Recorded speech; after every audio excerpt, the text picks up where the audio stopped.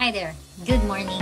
So, by the way, let me share you an opportunity, lalo na sa mga small business owners natin out there. We are all aware na when we run a business, we want to maximize the profit margin. We want to boost the sales, and knowing na papasok na ang bare months, gusto natin talagang i-capitalize. Paano ko nga ba mas palalakasin ang negosyo ko? What are the things na dapat mong i-consider? Let me tell you this.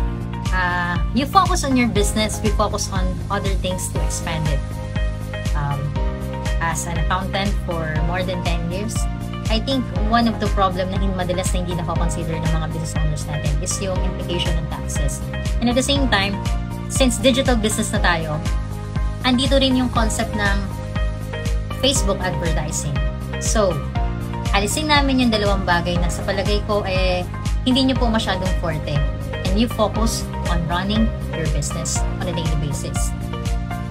It's a win-win situation. And bago pa mag-start, since this is a very good time to caliber your business approach. Lalo na we are reviving the economy, and at the same time, papalapit na ang Pasko. So, kahit naman pandemic, alam natin, business still is good and improving. So, I think this is the right time for you. Let me know if you need help.